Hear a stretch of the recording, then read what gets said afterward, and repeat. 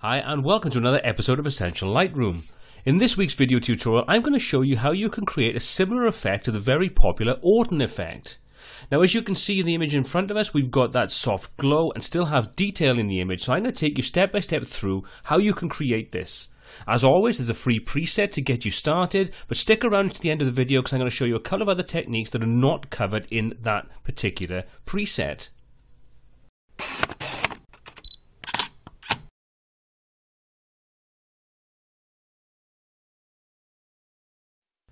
So first of all, what exactly is the Orton effect? Basically, it's a film type effect where multiple exposures, one out of focus and one sharp, are merged together in the development process to give you a soft glow while retaining detail. So the image is both in focus and out of focus at the same time.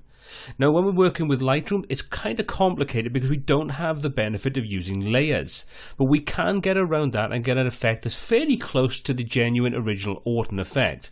So let's take a look at how we can do that. So you can see the image in front of us at the moment is a typical fall or autumn image. We've got lovely strong colours in there, there's some nice detail, there's some different focal lengths being used in there, so it's a great candidate for this particular effect. Now like I say, we don't have any layers that we can use, but what we can do is we can deal with graduated filters. So we can use those and we can get the benefit of that. So we get an effect that's fairly close.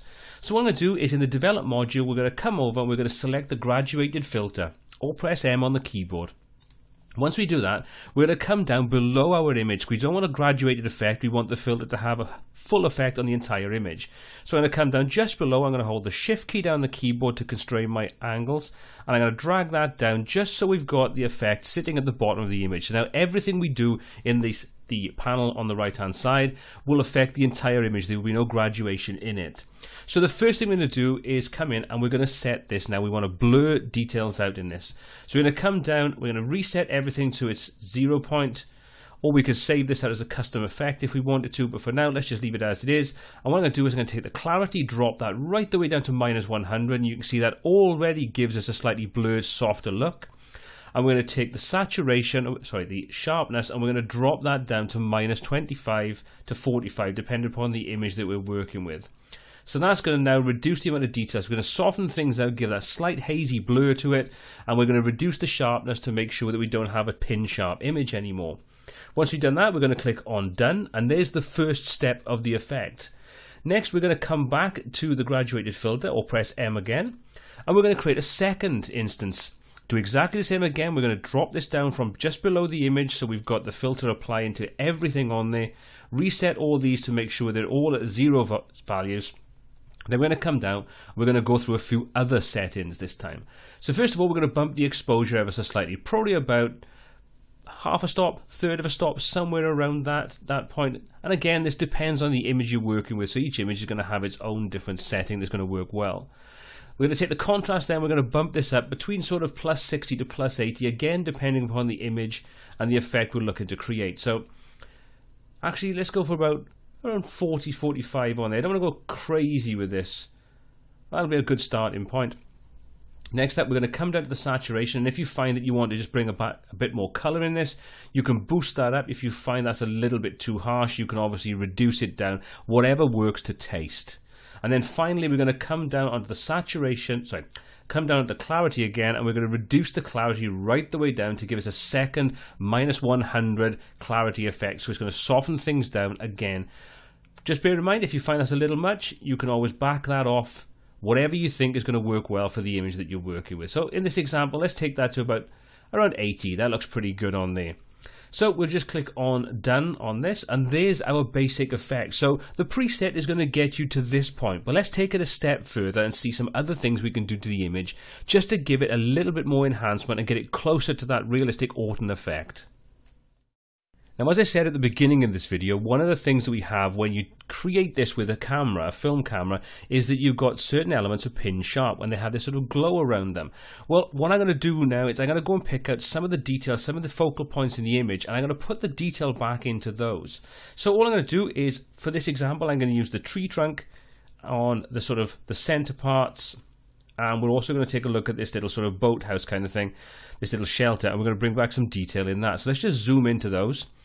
And what we're going to do is we're going to come over to the adjustment brush, or press K on the keyboard, And from in there, I can expand this out and I can now go through and I can create my own custom preset brush effect. So what I'm going to do is just come down and we're going to choose Sharpen. Set this to taste. Now, again, remember this is completely non-destructive, so it doesn't matter how you do this. You can set it really high so you can see the effect that you're working with. Auto mask, depending upon whether you want to allow Lightroom to mask the edges of this, which obviously can be quite useful, but also slows everything down. And then you can dial that back using the sharpness slider or the actual amount of the effect that's being used. So let's leave that quite high at the moment. Let's come over and we can start painting this effect on, getting some of that sharpness back into this image, using the auto mask to make sure we try not to go over and pick up any of the foliage behind. So we come over, go through and do all that, get it close to where I want. The same then with the wooden structure below. Now obviously you'd spend a lot more time doing this to get the effect that you want, but I'm just, like I say, just trying to bring back a little bit of the sharpness, a little bit of the detail that's in the image itself, bring it back in. Do the same on these rocks if you want to. Now I'm going to use that, come over to these, paint a little bit of sharpness back in there so we retain some of that detail. Same with this one in the sort of mid-ground. And we're going to come to the tree, reduce the size of my brush down a little bit, and we're going to paint over the tree just to get some of that sharpness back into there. I'm not being too picky with this because when you zoom out, it's only going to suggest that sharpness in the image. It's not going to worry about making it look hyper realistic and sharp, crazy sharp on there. So same again when we come to this, just come over, paint in the tree trunk, get some of that sharpness back into it. Take our time, go through and do all that. There we go, looking pretty good. So as I say, I would spend a lot more time if I was going to do this for real, but just to give you an example of how it all works. So there we go. Now obviously, like I say, I can spend more time, go through and do more detail on there. But what that's done is that's brought back some of the detail. So you can see if we hover over the point, you can see what I've painted back in. Very, very rough, but it gives you some idea of what I'm doing. Once I'm happy with that, I can click on Done. Like I say, if I wanted to dial that back, I could, but you can see now that when we look at this kind of size, the detail in the roof of the little wooden structure stands out a little bit more. So we have that softness alongside some sharpness to give us that sort of closer to the Orton effect. And that's pretty much it. So that wraps up this video. If you enjoyed this tutorial, please give it a thumbs up. Hit that subscribe button to be kept up to date with all the new content we add every single week. If you'd like to download the preset and a range of other free presets, click the link in the description below. It'll take you through. You can download this completely free. Until next time, take care.